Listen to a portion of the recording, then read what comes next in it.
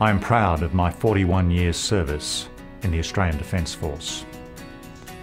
In particular, I am proud of the ADF's strong traditions of mateship and teamwork.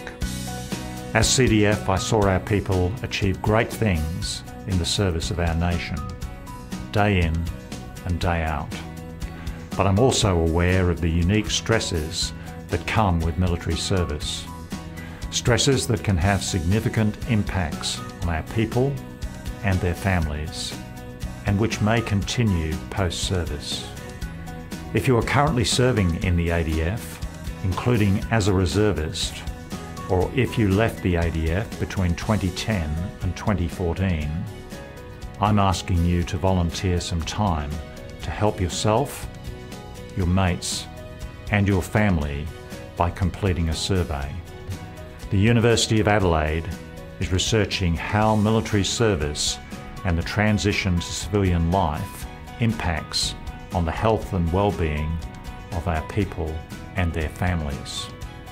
When you complete your survey, you can also nominate family members to do a family survey.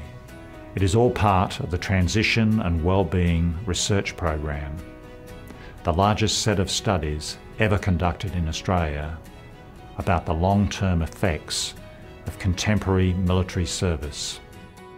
It provides Australia's defence and contemporary veteran communities an important opportunity to have their say about the impact of service on their physical and mental health, and on other areas of their life, such as housing and employment.